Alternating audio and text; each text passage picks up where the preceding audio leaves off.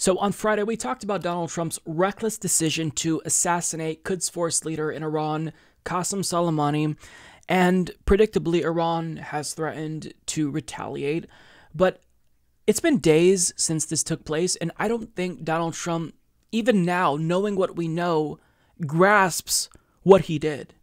The gravity of the situation. I mean, he galvanized the entire country of Iran because this was someone who was iconic in Iran. And as you can see from this video footage here, courtesy of Amal Saad, thousands, possibly millions, came out to stand in solidarity in Iran with Qasem Soleimani, and State TV estimated that millions of people actually came out. Now, they're not necessarily the most reliable resource, obviously, but nonetheless, you can see for yourself here that there are a lot of people who are showing support for him. And, you know, even though Iranian citizens are not as theocratic as their government, they're more egalitarian and secular than I think most Americans realize.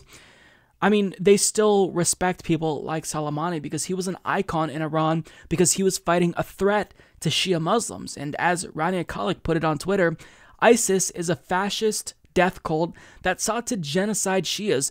The group was an existential threat to the region. Soleimani is viewed as a superhero for leading the fight against the Middle East version of Nazis. That's who Trump assassinated. Exactly. Trump doesn't understand the gravity of the situation, and the Daily Beast reported that just days before this happened, he was bragging to people at Mar-a-Lago that there was something big that was going to happen in Iran.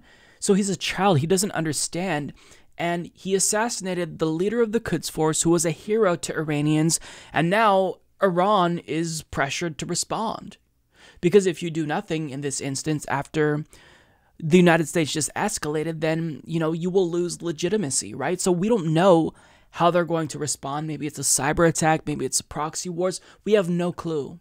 But what we do know is that they're under pressure to respond, and Donald Trump doesn't even fully comprehend the global ramifications that his action, that I'm assuming he took willy-nilly, caused. And predictably, you know, he threatened them again on Twitter, anticipating a response from them, but he didn't just do like the usual threat that he usually does to states and state leaders. He literally broadcasted that he is intending to commit war crimes in Iran if they do respond, saying, "Let this serve as a warning that if Iran strikes any Americans or American assets, we have targeted 52 Iranian sites, representing the 52 American hostages taken by Iran many years ago, some at a very high level and important to Iran and the Iranian culture. And those targets and Iran itself will be hit very fast and very hard. The USA wants no more threats." So I need you to really just pause and reflect on that. The President of the United States is telling Iran that he's going to violate international law. He's going to do literal war crimes that the international community agrees would be war crimes. Things that Donald Trump and his administration agreed constitute war crimes, literally. Because as CNN's Eric Levinson reports, an attack on a cultural site would violate several international treaties and would likely be considered a war crime. In 2017, for example, a United Nations Security Council resolution condemns the unlawful destruction of cultural heritage, including the destruction of religious sites and artifacts. That resolution came as a response to the Islamic State's destruction of a number of major historic and cultural sites in Syria and Iraq in 2014 and 2015. The UN was clear then that actions targeting cultural locations constituted a war crime. The deliberate destruction of our common cultural heritage constitutes a war crime and represents an attack on humanity as a whole, said the spokesperson for then UN Secretary General Ban Ki-moon in 2015. Nicholas Burns, former Undersecretary of State for Political Affairs and ambassador to NATO, noted the Trump administration supported the 2017 UN resolution condemning destruction of cultural sites. So Trump can't feign ignorance here. He knows that this is a war crime. That's why he tweeted it, because he's trying to tell people, look, I don't care about international law. I don't care about the global standards that the world has agreed to. I'm going to do what I want to do because I'm the leader of the United States, and I, as well as the country that I run, we're above the law. So if you want to retaliate, try it, because we're going to do war crimes. I mean, that's the message that this sends. It also communicates to the world that we are a lawless nation. we're not willing to follow international laws. So, I mean, when we condemn other world leaders for violating human rights and not following international law, I mean, we have a president who's now broadcasting that he doesn't actually really care that much about the law, and whatever world leaders agreed to would be a standard. He's going to do it anyway. He's going to do literal war crimes to prove a point. Now, the framing of this is still absurd to me because he attacked Qasem Soleimani allegedly because there was an imminent attack, which has not been proven, and I think nobody believes. So, therefore, the killing was justified, and since we were acting in self-defense, well, any response is illegitimate and therefore an attack on us. That's not a retaliation. They're the ones who are instigating the attack. Like, that's the mindset. Like, it's delusional. Like, I don't care how nationalistic or patriotic you are as an individual. If you don't see through this, you are delusional. We are the most narcissistic country in the world, and we think that there are no consequences for our actions. And whenever we do something, well, if our action militarily provokes a response, we're still the victim even if we initiated that.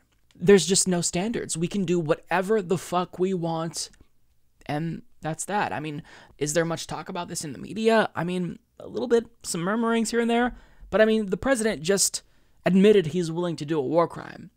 That should catalyze some type of response. I don't know what would be the appropriate response, but something other than fucking crickets.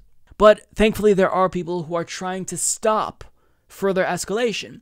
Khanna and Bernie Sanders predictably are being leaders in this situation, and as Tal Axelrod of The Hill explains, Senator Bernie Sanders and Representative Khanna on Friday introduced legislation that would block funding for any offensive military force in or against Iran without prior congressional authorization. The legislation from the lawmakers, two of the most progressive members of their respective chambers, came after the U.S. launched an airstrike in Baghdad that killed Qasem Soleimani, Iran's top general. The attack and Tehran's vows of retaliation sparked fears that the already combustible situation in the Middle East could lead to a war between the U.S. and Iran. Today, we are seeing a dangerous escalation that brings us closer to another disastrous war in the Middle East, the lawmakers said in a statement. A war with Iran could cost countless lives and trillions more dollars and lead to even more deaths, more conflict, more displacement in that already highly volatile region of the world. At a time when we face the urgent need to rebuild our crumbling infrastructure, to build the housing we desperately need, and to address the existential crisis of climate change, we as a nation must get our priorities right, they added. We must invest in the needs of the American people, not spend trillions more on endless wars. The legislation to restrict funds for military action against Iran was passed last year in the House, but was later stripped from the national defense. Basically, what we have to do is tie Donald Trump's hands, right? And this isn't just on Congress. We, as individuals, we have to take action as well. We have to have some type of anti-war resistance that is committed to putting pressure on the administration for further escalation, because once John Bolton left the administration, it seemed like the prospect of war with Iran diminished exponentially. But now we're seeing individuals like Mike Pompeo in this administration and Mike Pence push Donald Trump to escalate further with Iran. Republicans, with each Republican administration, it seems like they want to start at least one new war.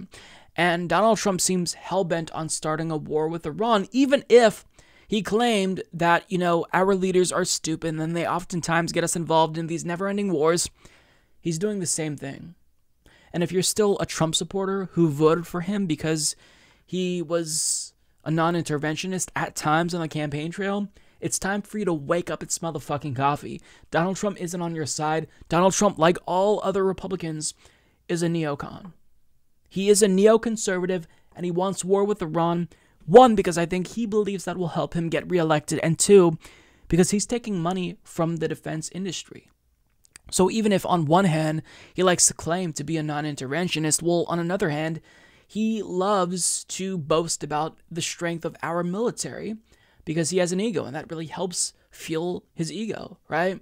So we should be trying to tie Donald Trump's hands, and yes, pressing for more transparency, and also the media should be doing their job here and also asking him, where are we going to get the money to pay for another war, right? Because we often ask progressives, how they're going to pay for Medicare for all, but we never ask Republicans, or Democrats for that matter, how we're going to pay for more wars. We just live in a country that all of our priorities are asked backwards, and it's getting to the point where it's comical, right? It's why comedy in the Trump era is dead, because reality in and of itself is a parody. It's so strange.